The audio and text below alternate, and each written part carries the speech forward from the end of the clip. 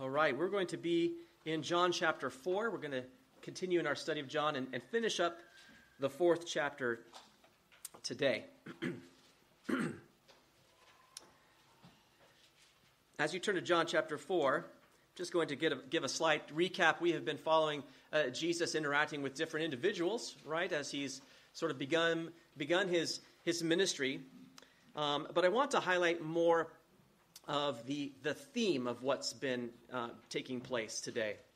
As we have seen, belief has been a preeminent theme in John's gospel. John's an evangelistic gospel, and it's written that you may believe that Jesus is the Christ, the Son of God, right? That by believing, you may have life in his name. Chapter 20, verse 31 tells us that. So God commands people to believe in his Son.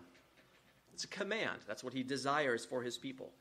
In John chapter 6, verse 28, Jesus says this: "This is the work of God, that you believe in him whom he sent." So the work of God is to bring belief in Jesus to people. That's what he's about doing. Therefore, it is unbelief for which people are ultimately sentenced to hell. Now, a bunch of us recently went through the book of Revelation, and that might not be the first thing that pops in your mind. The idea that unbelief is what sentences people to hell. And the reason might be because if those of you who are in there, if you recall, I'll just kind of recap a little bit here. When God begins to judge the earth in chapter 6, beginning with the great seal judgments, the sixth seal is torn open, and cosmic disturbances take place in the heavens. Stars fall to the earth. There's an earthquake. The sun becomes black as sackcloth. The moon becomes like blood. And we're told this in verse 15 of chapter 6 in Revelation. "And the kings of the earth, the great men, the rich men, the commanders, the mighty men, every slave and every free man, hid themselves in the caves and in the rocks of the mountains, and said to the mountains and the rocks, 'Fall on us and hide us from the face of him who sits on the throne and from the wrath of the Lamb. For the great day of his wrath has come, and who is able to stand?'" These people believe there's a God. They know where wrath is coming from. They believe there's the Lamb. They know where the wrath is coming from. And that never changes in the book of Revelation. Even when you get up to the final bowl judgments, in the fourth bowl, judgment is poured out upon the sun. The sun is given the power to scorch men. And it says this: "And men were scorched with great heat, and they blasphemed the name of God, who has power over these plagues, and they did not repent and give him glory." The fifth bowl is darkness and pain that's poured out upon the kingdom of the beast, and we're told they blasphemed the God of heaven because of their pains and their sores, and didn't repent of their deeds. The seventh bowl is poured out, and it causes a tremendous earthquake, unlike any earthquake that has ever happened, and great hail. And we're told every island fled away, and the mountains were not found, and great hail from heaven fell upon men, each hailstone about the weight of a talent, or 100 pounds. Men blasphemed God because of the plague of the hail, since that plague was exceedingly great. And these same men will come to arms and go to battle at the great battle of Armageddon against the Lamb. In the millennial kingdom, with Christ reigning here on earth for 1,000 years, in chapter 20, we're told that Satan will be imprisoned during that time, but then he will be released at the end of the 1,000 years. And when the 1,000 years have expired, Satan will go out to deceive the nations which are in the four corners of the earth, Gog and Magog, to gather them together to battle, whose number is as the sand of the sea. And they went up on the breadth of the earth and surrounded the camp of the saints and the beloved city. And fire came down from heaven and devoured them, fire from God. They have knowledge, belief in God, belief in the Lamb. But today Jesus is going to confront unbelief. And I think what today we need to look at is Jesus' definition of belief. It's not the belief that we think. And actually, we've actually talked about this on a small level. In chapter 3 of John, if you're already in 4, just make a left-hand turn. Jesus is talking to Nicodemus, a learned religious scholar. And he has been trying to teach Nicodemus spiritual truths, and Nicodemus does not believe those spiritual truths. And in verse 18, this is what Jesus says: "He who believes in him is not condemned, but he who does not believe is condemned already, because he has not believed in the name of the only begotten Son of God. And this is the condemnation, that the light has come into the world, and men loved darkness rather than light, because their deeds were evil." Men are supposed to believe in Christ, and condemnation comes to those who don't believe. And why does it come? Because a heart that loves sin's darkness and hates the light of the gospel is an unbelieving heart. Jesus says that. At its core, unbelief is rejection of the saving truth from God contained in Scripture. In John chapter 16, Jesus says this of the Holy Spirit, verses 8 and 9. "And when he has come," speaking of the Holy Spirit, "he will convict the world of sin and of righteousness and of judgment, of sin because they do not believe in me." Unbelief is the issue. And Jesus has been interacting with different levels of unbelief. You take Nicodemus, for example. Nicodemus had unbelief.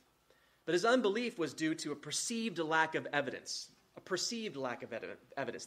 They knew there were signs, and the signs were enough to at least lead Nicodemus to the point where, obviously you are sent from God.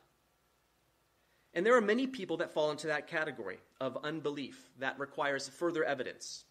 We want to see more. Nicodemus was persuaded that Jesus was sent by God, and what it did, it started him on the path to saving faith. But the miracles didn't give him saving faith, did they? He came inquiring, and it eventually led to saving faith for Nicodemus, I believe. We'll see that later. But it didn't immediately bring saving faith. You take the Samaritan woman Jesus has interacted with. Her unbelief was entirely different. It was not due to a perceived lack of evidence. She actually needed information. It was a lack of information. She didn't know who Jesus was. She was not impressed by his appearance. She hadn't been exposed to his miracles. But after she experienced his supernatural knowledge regarding her sin and his declaration that he was the Messiah, she believed. And we were told not only her, but many more believed because of his own word after he stayed with them an additional 2 days. In this account, in chapter 4 today, Jesus encounters some who thought they knew who Jesus was. Thought they knew all about him. They were aware of his works, but they were not impressed by his words or his works. Their knowledge of Jesus did not equate to belief in Jesus. He will interact primarily with one man who seems to represent the entire Galilean level of unbelief. And in this account, we're going to look at three things. One, we're going to observe unbelief. Two, we're going to see unbelief opposed.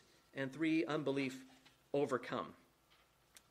So unbelief will be observed, opposed, and overcome. Let's look at this passage today, starting in verse 43. Now after the 2 days, he departed from there and went to Galilee. For Jesus himself testified that a prophet has no honor in his own country.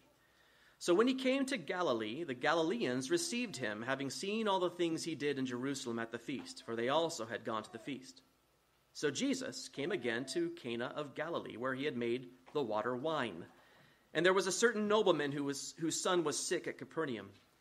When he heard that Jesus had come out of Judea into Galilee, he went to him and implored him to come down and heal his son, for he was at the point of death.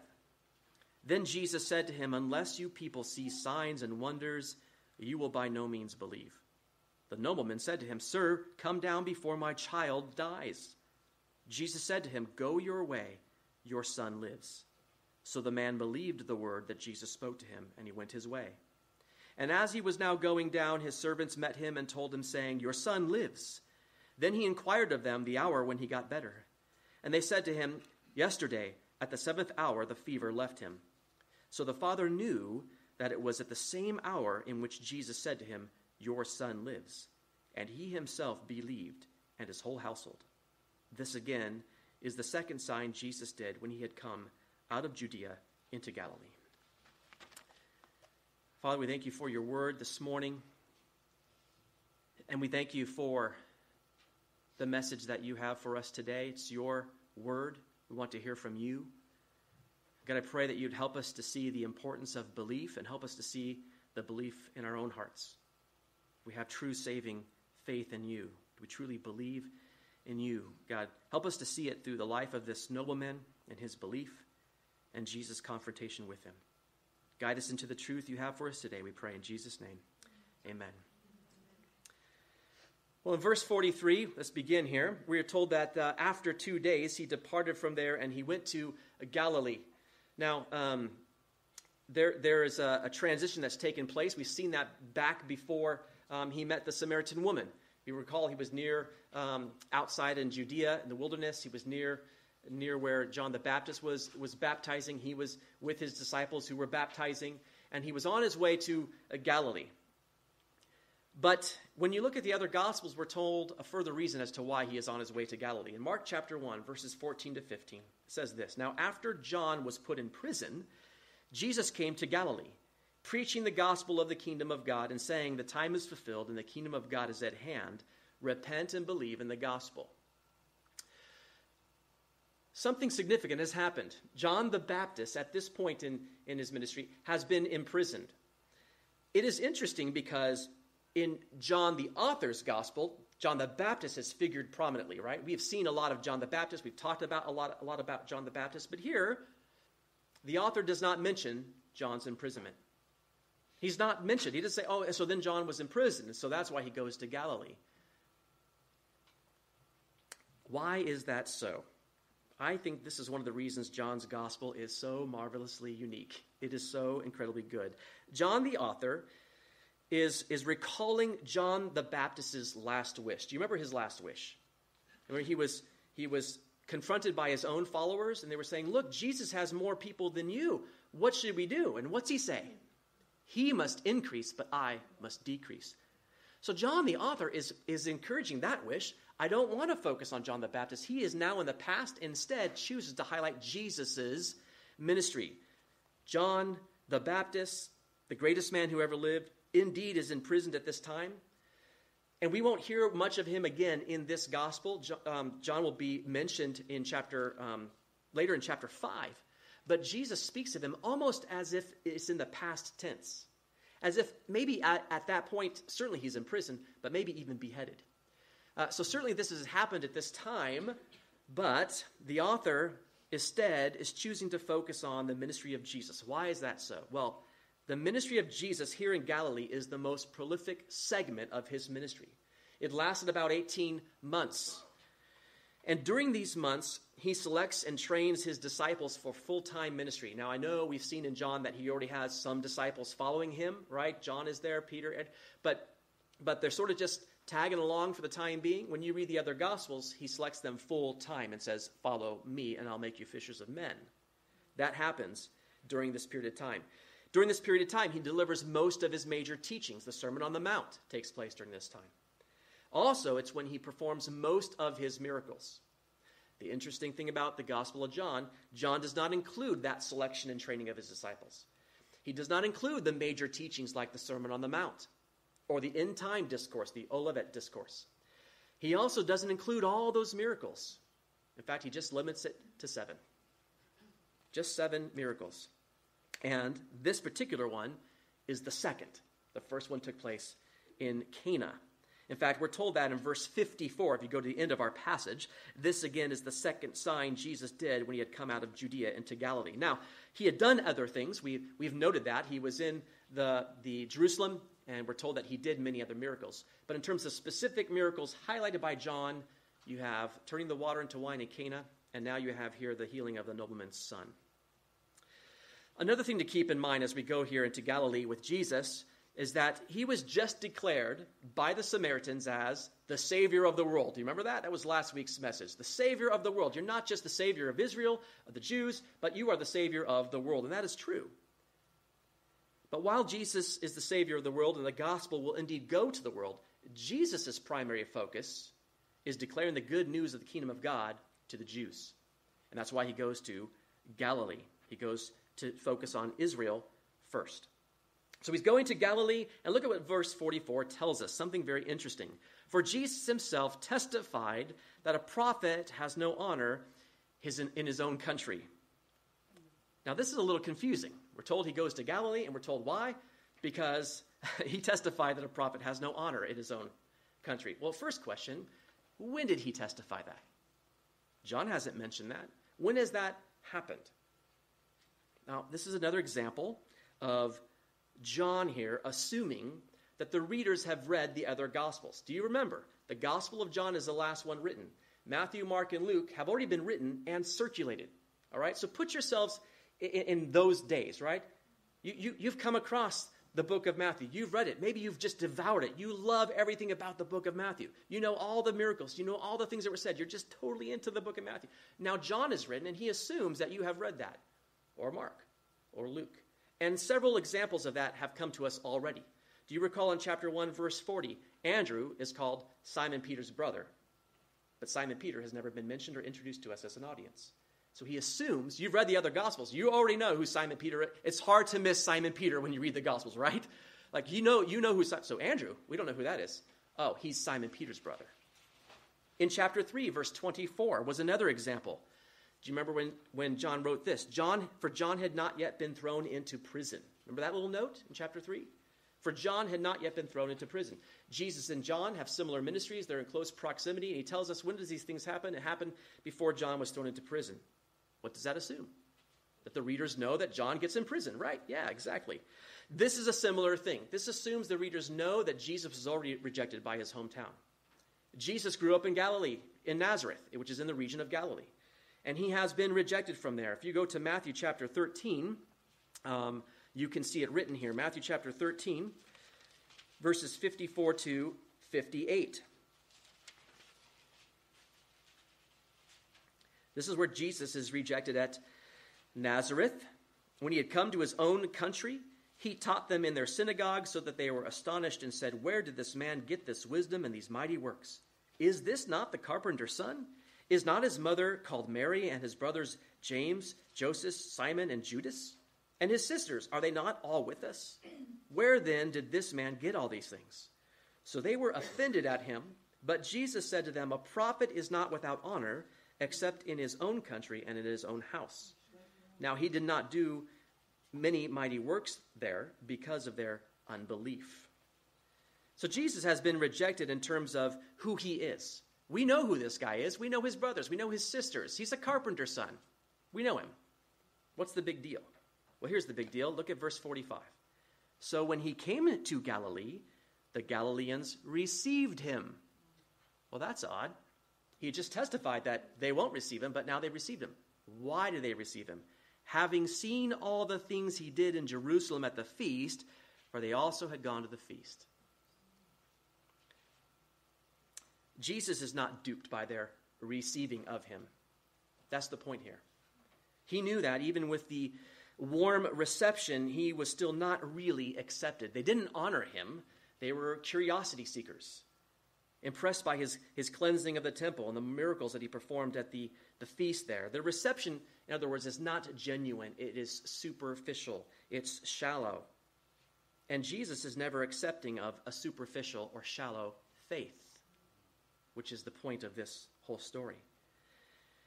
And so there is a general unbelief in Galilee, of the people of Galilee. And so John places this account of the nobleman's son here to highlight that exact thing, using the example of one particular man. And here he will oppose this man's unbelief. Look at verse 46. So Jesus came again to Cana of Galilee, where he had made water wine. And there was a certain nobleman whose son was sick at Capernaum. Now, this is pretty ironic if you think about this. This is the very place where Jesus had performed his first miracle, a miracle that exhibited his undeniable supernatural power. What did he do in Cana? Do you recall? Right? There was a tragedy, right? They're about to run out of wine at a feast. Desperate measures, desperate times. Actually, it could have been a major faux pas, right? The family who they know and love, who had the wedding, could have been extremely embarrassed by the fact that they ran out of wine. The mother comes to Jesus and says, Jesus, do something about it. So what does Jesus do? He saw the water pots that were filled up. The water pots were used for ceremonial cleansing, very symbolic of the outward religious works of the Pharisees. He says, fill those pots up with water to the brim. And why to the brim? Because nothing can be added. You don't add anything to Jesus' way. It's his way. You don't add anything to it. He says, fill it to the brim. And then Jesus doesn't touch the pots. He doesn't pray over the pots, right? He doesn't do any of that because nothing else was needed. Jesus already said what was needed. Does that make sense, right? It was very symbolic here. This is just, and all you need to do is go dip in a cup and take it to the master because it's now wine. And what Jesus had done is he had created a far more superior wine from that of the inferior wine, using none of the natural processes known to man. No fermentation process, none of that. And the point is, belief in Jesus and his righteousness is far superior to the old works-based, outward works righteousness that the Pharisees practiced. And so that took place in Cana, and here he is again in the very same place. But here there's something different. There's a certain nobleman whose son is sick. The nobleman, Basilicos is the name. It's a royal official. So it's quite possible that this man was in the service of Herod Antipas, who would have been the tetrarch of Galilee during this time. And this nobleman has a sick son, and he's from Capernaum. Now, Capernaum is not in Cana. Capernaum is about 16 to 20 miles away. It's a distance. It's a good walk. And so he is in Capernaum, and you have Jesus here in Cana. This is the scenario. Now, just as a side note, some people think that this story is a variant of the healing of the centurion's servant. You recall the centurion's servant? You can find that in Matthew chapter 8 and Luke chapter 7. However, I think there's significant difference between the two, and therefore they are different stories. Keep in mind as well, right? John ends the whole books by saying Jesus did many other things, and if we were to write them all down, there wouldn't be enough books in the world, all right? So it's not impossible for me to believe that Jesus could heal a nobleman's son in one place and a centurion's servant in another. But let me give you the differences. Jesus is here in Cana. When you read the story of the centurion, he is in Capernaum. Jesus is. Here you have a royal official. There you have a centurion. Here he has a sick son. There you have a sick servant. But those are just small details. I think the most important is this because it's the theme of what's going on here. In this passage, Jesus will not commend the faith of this nobleman. He won't do that because he's confronting his faith. In the story of the centurion's servant, the faith of the centurion is commended because his faith is greater than all he has found in all of Israel. A completely different point. So I believe these are different stories altogether, but that's just as a side note. So here we have everything set up. What's going to take place? Look at verse 47. When he heard that Jesus had come out of Judea into Galilee, he went to him and implored him to come down and heal his son, for he was at the point of death. So this man travels the 16 miles to Jesus. No doubt as a last resort. You know, if he was a royal official, I'm sure he had many resources. And at this point, he had exhausted all of his local and financial resources. He had nowhere else to turn. Now, I don't want to remove the humanity from this. This man has a child that's dying. For those of you who have children in the room, honestly, would you not do whatever you needed to do? Right? There would be no sum too big to pay. Right? You would do whatever it took. So I don't want to remove that from here at all. This man is desperate. It's clear from his imploring. He implored, erotaro, literally means he was imploring. He is repeatedly begging Jesus to come to Capernaum to heal his son. And at this point, I'm going to ask you a question. You don't have to answer it out loud. Just something to think about. Does this man have belief in Jesus? Now, he's come to Jesus. He has a sick son. He has a need. Jesus has healed people. He's come to Jesus. Well, he believes Jesus exists. That's obvious. He believes that Jesus can possibly heal his son. That's true. But let's ask this question instead. What does he not believe about Jesus? Maybe that's what we need to start with. What's he not believe about Jesus? Because in his request of Jesus, he has made two incorrect assumptions. I don't know if you spotted them.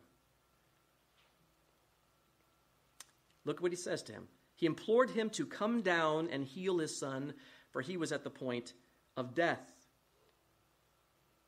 And Jesus rebukes him. Look at verse 48.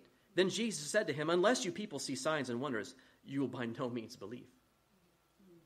Just seems out of place, doesn't it? Here's a desperate man, no doubt crying, come heal my son. Oh, there's no belief. You people always want signs and wonders. It just makes Jesus look like an uncompassionate, a guy. What is going on here? Why does he rebuke this man? Doesn't his request for healing exhibit belief? No, it doesn't. And here's why. Two assumptions that are incorrectly made about Jesus. One, he assumes that Jesus has to be physically present at his son's side to heal him. Does Jesus need to do that? He doesn't. He doesn't. What has John been doing in the gospel so far? Who has he been presenting to us? You go back to John chapter 1, this is not just any ordinary man, is it? In the beginning was the Word, and the Word was with God, and the Word was God. He was in the beginning with God, and all things were made through him, and without him nothing was made that was made. Jesus made everything. There's nothing made that has been made Jesus didn't have part in making. So this man comes to Jesus and says, can you come down to Capernaum and heal my son? What is he missing about Jesus? A lot. Second assumption, he hopes that Jesus had the power to heal his son's sickness, but he clearly had no hope that he could raise him from the dead. Did he? You've got to come now because my son is at the point of death. Because clearly if he dies, it's over. It's done. It's too late. So who does he think Jesus is? He's just a medicine man, a miracle worker, right? He can come just do something here and do it quickly because he's about to die. He does not have belief, saving faith in Jesus. So what is this man driven by here? He's driven by fear, pressing physical and emotional needs, isn't he? He's desperate. And sometimes our faith can be like this man, can't it? Our physical and our emotional needs can become so pressing that we just forget who God is. We make him small, forget his power. And what Jesus is rebuking here is a weak, imperfect faith. He's rebuking unbelief. I just want to talk a minute about what that is then. What is that? What is belief? What is faith? Is it not trust? Let me just ask you a couple of questions. Don't we trust that the blood of Jesus does in fact cleanse us from all unrighteousness? Because I don't know about you, but I was never given sort of a righteousness, unrighteousness meter attached to my body. Maybe one of you has that, but I never got one. I missed out, right? Where I could see that, oh yeah, there's a lot of unrighteousness that needs to be taken care of, then the blood of Jesus took care of it, and so I'm good to go. I don't have that. Don't you trust in that? You have to trust in that. Don't we trust that through Jesus we become children of God? It takes a lot to make someone your child through adoption, doesn't it? There's relationships, father, mother, the child, tons of paperwork, there's a legal process, and there's a lot to prove this is now mine. Do you have that? I don't have that one signed by God that says I'm his child. Do you?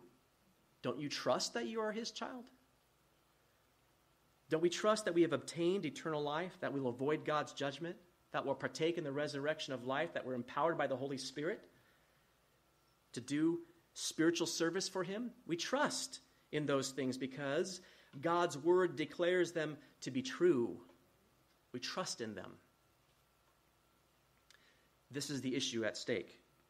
This man does not have that kind of faith, that kind of belief.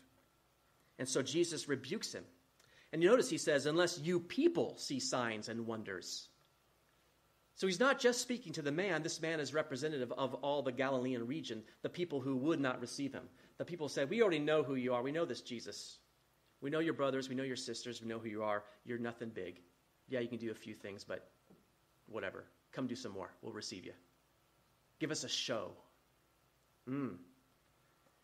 So Jesus rebukes him. And then the man doesn't respond at all. Verse 49. The nobleman said to him, "Sir, come down before my child dies." Now, I don't blame him. He's got one thing on his mind. He didn't come there to get his faith sharpened. He didn't come there for belief. Jesus comments on belief. He doesn't get that. That's out of context for him. He just says, I have an issue. My son's about to die. And so here, he commands Jesus, come down before my child dies. And he even uses a different word, paidion. It's a more endearing, an affectionate term for a young child. I think he's appealing to Jesus' compassion here. I have a child that's about to die. Jesus, have compassion. Do something here. I've heard that you're compassionate. I've heard that you're gracious. And guess what Jesus does? He compassionately and graciously answers his request, but not in the way the man expects. Not in the way the man expects. And here we're going to see his unbelief overcome. Look what Jesus does. Look at verse 50. Jesus said to him, "Go your way, your son lives."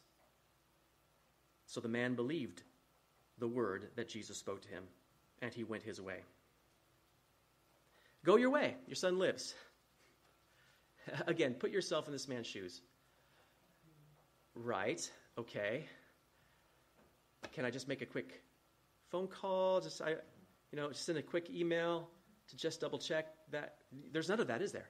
There's no way to verify that. You can't check that. Your son lives. Oh, great. Well, he's 20 miles away. You're sure? You're positive. Okay. Go. What is Jesus doing here? What's he forcing him to do? Trust. Trust me. Trust me. He lives. Now, on a side note, at that very moment Jesus said those words, "Your son lives," that boy was healed. Now, we as the readers, we know that. Jesus knew that. The Father did not. No clue. No idea. No way to verify that. Your son lives. That happened. But something else happened. Jesus is telling him to go, to trust. And he goes. He believed the word that Jesus spoke to him. He believed the word that Jesus spoke to him. And he went his way. Two things I want to point out here. And these are massive. The man believes the word that Jesus spoke to him. How important do you think God considers belief in his word? Would you put it up there anywhere? On a scale of 1 to 10? It's pretty high, isn't it? Pretty high. I want to make a point here by taking you to 1 Samuel chapter 15. You could take a moment to just go back with me. 1 Samuel chapter 15, way back in the Old Testament.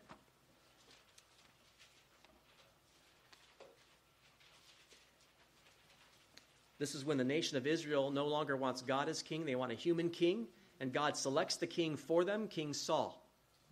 So this is a man that God has chosen and has used his own prophet Samuel to choose and to anoint. This is God's chosen man, Saul. And Saul already messes up because he makes an unlawful sacrifice. The prophet was supposed to make that because he was impatiently waiting for him. But he makes a larger blunder when he was given a command in chapter 15 to go and attack the Amalekites and wipe them out because of what they had done to Israel, ambush them when they had come out of Egypt. And they don't do that. In verse 9, this is what we read. But Saul and the people spared Agag, who's the king, and the best of the sheep, the oxen, the fatlings, the lambs, and all that was good, and were unwilling to utterly destroy them, but everything despised and worthless that they utterly destroyed. Now the word of the Lord came to Samuel, saying, I greatly regret that I have set up Saul as king, for he has turned back from following me, and has not performed my commandments. And it grieved Samuel, and he cried out to the Lord all night. So God comes to Samuel and says, this guy's not obeying me. He's not doing what I commanded him. And Samuel goes and confronts Saul in the rest of the passage and says, you didn't do what you were commanded to do. He says, yeah, I did. He says, okay, then what's all the sheep I'm hearing? What's this? And Saul even denies it and has the audacity to blame it on the people. And then tries to pass it off as, well, we wanted to make a sacrifice, for God. And here's what Samuel says in verse 22. So Samuel said, has the Lord as great delight in burnt offerings and sacrifices as in obeying the voice of the Lord? Behold, to obey is better than sacrifice, and to heed than the fat of rams. And look at this. For rebellion, and that's what he's doing because he's not obeying, is as the sin of witchcraft, and stubbornness is an iniquity and idolatry. Because you have rejected the word of the Lord, he also has rejected you from being king. God wants his word to be obeyed. And belief begins there. Belief begins there. Trusting in God is obedience to God. Therefore, trusting in Christ is obedience to Christ. But we can only be obedient to Christ if we know what he asks of us. How do we know what he asks of us? We must be in his word. This man believed the word that Jesus spoke. We have to be in his word. Many people just take the preacher at his word. Don't take me at my word. Check it for yourself. That's why I have this open every Sunday, by the way, right? I have a Bible, you have a Bible. We're just going over God's word because it's not my word. But there are many who are spoon-fed man's word. Man's word. Jehovah's Witnesses are spoon-fed word of the watchtower, but not God's word, right? And if they were to read it for themselves, I guarantee they would come up to a different conclusion as to who Jesus is. So in the end, they would be condemned because of unbelief, because they don't believe in Jesus. They don't have trust in his word. They're not obedient to his word, and that's where belief starts. And Jesus, in giving this man his word that his son lives, is moving him from the man that needs the signs, that needs the miracles, to trusting in him. And that takes faith. In Hebrews chapter 11, verse 6, we're told this, "But without faith it is impossible to please him, for he who comes to God must believe that he is, and that he is a rewarder of those who diligently seek him." How do you diligently seek him? You have to be in his word. It's not listening to me, what I tell you, to how I can tell you anything, right? Don't people do that all over the world, right? Here's how you diligently seek God. Each of you pay me $20 million. You're diligently seeking him, right? God gives you his approval. People, listen, and that sounds ridiculous, but people are duped by stuff like that. Don't be duped. God's word is what we must adhere to. And here this man needed to not just listen to his word, but obey. And look what he did. He went his way. He went his way. He did obey. He followed in obedience. Another thing just to note, too, is that this movement from this guy who needs the signs to just trusting in his word, it took something pretty big, didn't it? The sickness of his son, a deathly illness. This man needed to move from unbelief to belief in Christ's word, and God used something pretty horrific to do that. But he was bringing the son to the point of death so that he could bring the father to the point of life, right? Can I ask you something? Is Jesus concerned about the physical well-being of the child? I mean, is he concerned about it? He's not concerned about it because he can handle it. You understand what I'm saying? From his perspective, there's no time constraint on Jesus here. Who is Jesus more concerned about? The spiritual well-being of the Father, which is why he lashes out about belief. You people want belief. You want signs and wonders, but you're not going to believe. So I'm going to help you believe. Your son lives. Now go. Just go. You got 20 miles. Think about that. What is this man going through during that trek home? Just walking step by step. Man, I wish I had a cell phone. Like what? I just have to believe. I just got to trust. I got to go. I've got to walk this whole way. Yes, you do. And so he trusts. He goes. And that's our spiritual life, isn't it? We are called to trust. A belief that says, okay, I'm going to listen to you. I'm going to believe. I'm going to obey. And what I'm going to do is I'm going to walk these 20 miles, or maybe it's for us our lifetime walking, heading that direction, right? But when I get there, everything is going to be validated. Everything I've trusted in is going to be true. I trust in eternal life. I know it's there, but I haven't received it yet, have I? But I'm going to receive it. I trust in those things. This man is trusting to see what when he gets home? a healthy boy, isn't he? That's what he's hoping to see. So let's see what he finds. Verse 51. And as he was now going down, his servants met him and told him, saying, your son lives.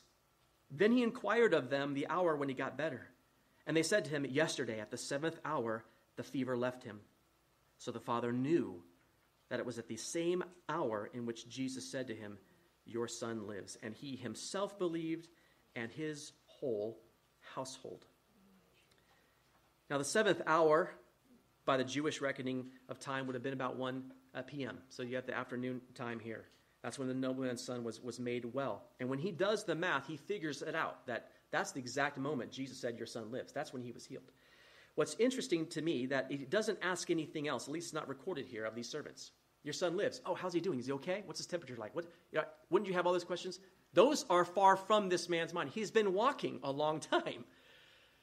Would you not expect then, if you have trust in God, would you not expect to see what he promised you would see? If you're promised eternal life in heaven, and you get there to heaven, are you going to go, okay, that's great, God, but what about there on there? What did you do here? Did this work out? Are you going to be concerned about those things? Not at all. He is not asking questions about his son. He's asking questions about Jesus. Okay, hold on. When did that happen? The 7th hour. Oh, I knew it. That was the moment he said it. He said, your son lives, and he lived. That's incredible. That's mind-blowing. And he believed. He believed. He himself believed, and not just him, his whole household. What did this man believe then? Didn't he believe back in verse 50? Was that not belief? He trusted the word that Jesus spoke back in verse 50, and he went home in obedience, right? And what did trusting in Jesus, in his word, bring? It brought saving faith. This is the part that we get confused as Christians. A message has been poured out there into Christianity that is a false message. It's this idea of there's a prayer somewhere in the Bible, and if you just say this prayer this way, it's sort of you're sealed for eternity kind of a thing. You're stamped, you're good to go. God accepts you. I've looked, I've never found that prayer. Doesn't exist. Instead, we're told to believe, to trust, to go in obedience, to do his work. That's what we're called to do. And if we do that faithfully through our lives, what would you expect to see? Saving faith. I'm here. That's how it works. You guys, that's how it works. All through the New Testament, we're encouraged to continue in our faith, to hold fast our confessions, to be diligent, to present ourselves approved to God. I'm going to take you through a few passages. In Hebrews chapter 10, verse 23, we're told this: let us hold fast the confession of our hope without wavering, for he who promised is faithful. Hold fast your confession of hope. What's that mean? What's my confession of hope? The hope for eternal life. I confess, I believe in that, and I'm going to hold fast to that without wavering. And the reason is because he who made the promise to me is faithful. My hope is grounded on the faithfulness of Christ, right? That's where it's grounded. I trust in him. That's what this man had to do. He had to trust in the faithfulness of Christ and in his word.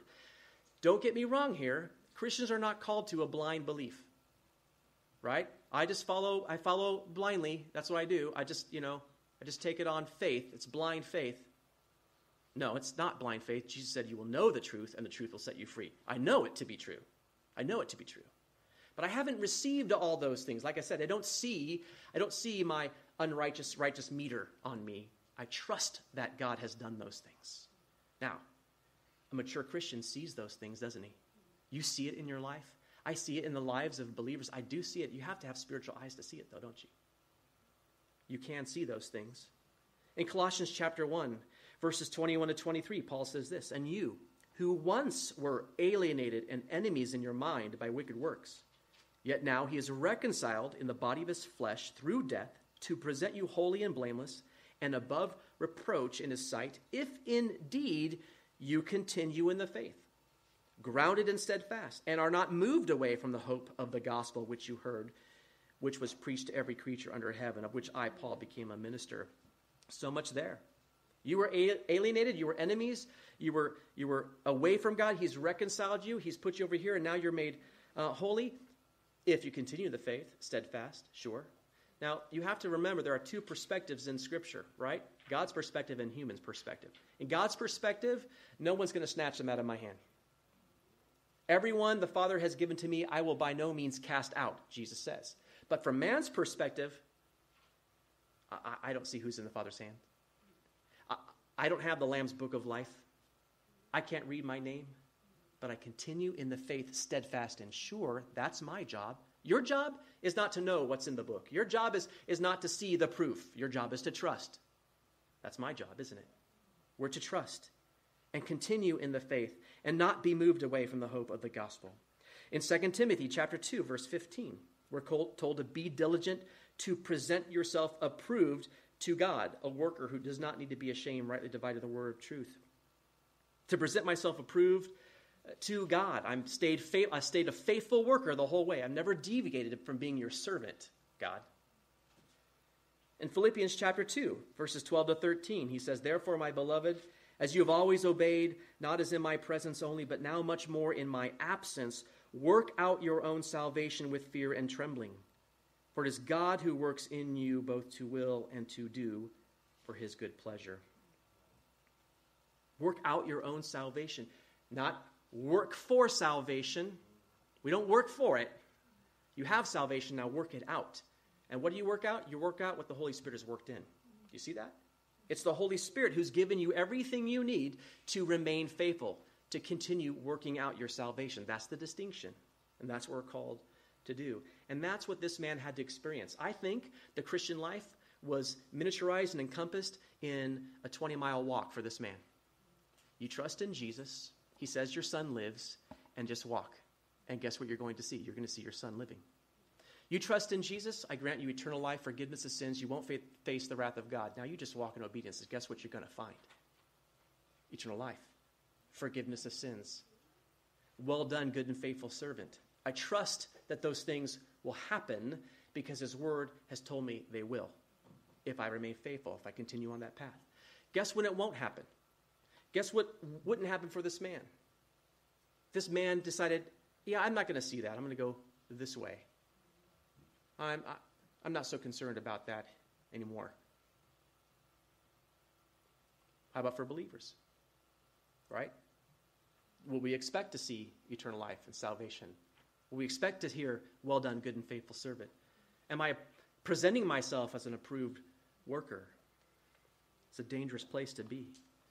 I want to close here by taking you to Hebrews chapter 10. Hebrews chapter 10, just to make a right turn from where you are.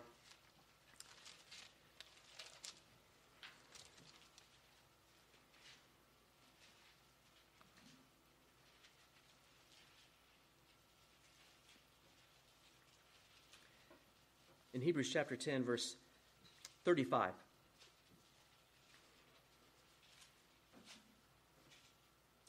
Here's another example, but I just wanted you to see it. Hebrews chapter 10, verse 35. Therefore, do not cast away your confidence, which has great reward. For you have need of endurance, so that after you have done the will of God, you may receive the promise. You see that? Don't cast away your confidence. That has reward. Your faith. I believe that's going to happen. It's just going to require something. Endurance. Endurance. But listen, if you endure, you're going to receive the promise. And then look at verse 37. He quotes Habakkuk, for yet a little while, and he who is coming will come and will not tarry. Now the just shall live by faith. But if anyone draws back, my soul has no pleasure in him. But we are not of those who draw back to perdition or destruction, but of those who believe to the saving of the soul. What is consistently preached in Scripture is not a one-time belief. I believed at one point in my life, and therefore I'm saved. You don't find it in Scripture. I'm sorry if you were told that. I'm just going to say it. You were lied to. Or they were ignorant. Maybe it wasn't deliberate, but it was untrue. It's a saving faith that takes continual believing. Continual believing. And we do it to the end of our days, you guys. We never stop doing that. And when you never, what's he say? Fall back, you're going to see the reward that's promised in Scripture. That's what's promised us. For this man coming from Capernaum, desperately having one need, the health of his son, he left with so much more, didn't he? He left with not just the health of his son, but the saving of his soul and of his whole household. No doubt, he expressed exactly what had taken place to the people in his household. And they believed as well. That Jesus is much more than just some healer roaming the land, right? Who can just say your son lives and he's healed? This is why the centurion's servant, the other example, is such an amazing thing, because the man doesn't require him to come. He just says, you just say the word, and I know he'll be healed. I know what authority looks like, and you have it, man. All right? That's what the centurion's saying. And that's why Jesus commends his faith. Jesus does not commend the faith of the nobleman, and in fact, he confronts his unbelief. But in confronting his unbelief leads him to belief, doesn't he? But through a difficult situation. We know many people who may be in that place. They think they believe and haven't really believed. You know what? You can pray. God uses difficult situations sometimes to bring them there, doesn't he? Just like he did with this man, this sick man. You read the Hebrews chapter 11, you go through the hall of faith, and all those people had difficult situations in which they had to overcome, but God used those things. And for the life of a believer, we're told in James chapter 1, when difficulty comes your way, to count it all joy. To count it joy. Why? Because it's going to produce something in you, right? It's going to produce something in you. Patience, endurance, perseverance, and what that will do, it will make you mature, complete, not lacking anything, he says. Mature, complete, not lacking anything. The mature believer is going to be able to continue on steadfast to the end because he understands what God is doing, using even difficult things in your life to strengthen you and to make you trust in him more, because it's when we begin to trust in ourselves that we veer away. May we not fall back. May we be like the man who will continue on to the end to see his son alive. We continue faithfully to the end. You guys, there's the good news. Eternal life with Jesus forever. We just went through Revelation. It's glorious. We have no idea. Even as we read through Revelation, I just said, this just doesn't even do it justice. Heaven is incredible. Jesus has been spending this time making it for you. And that's your destiny if you trust. Do you have true saving faith? Do you believe in him? And are you following in obedience? That's what is required. Jesus confronts the unbelief. May there not be unbelief here today. Let me pray. God, I thank you for your word. The truth of your word, God, as difficult as it may be to even hear, you chose to address it in a difficult situation. When a man was desperate, concerned for the health of his son, you chose to speak about belief. And why many may choose not to speak about that today, Lord, I must be faithful to your word. I'm worried for people, to be honest. I'm worried that there are people who are trapped in unbelief, thinking they believe. They're like the man coming to Jesus saying, just heal my son. And Jesus saw something lacking. He didn't really believe in who he was. But you are the creator of all things. And you can do exceedingly abundantly more than we can ask or imagine. God, you are above all things. And we are grateful people today to know that includes redemption. That includes forgiveness. That includes wiping the sinful slate of our lives clean, removing it from us, and securing for us eternal salvation. God, I pray for your people today that they would not fall back, that they would walk faithfully straight to you into heaven by obedience and on faith and trust in you. God, help us. I feel like the man who said, I believe, help my unbelief. Help our unbelief. Help us to believe fully and completely in all that you say and all that you do, and to back that up by our actions. We love you. We thank you, Lord. We pray these things in Jesus' name. Amen.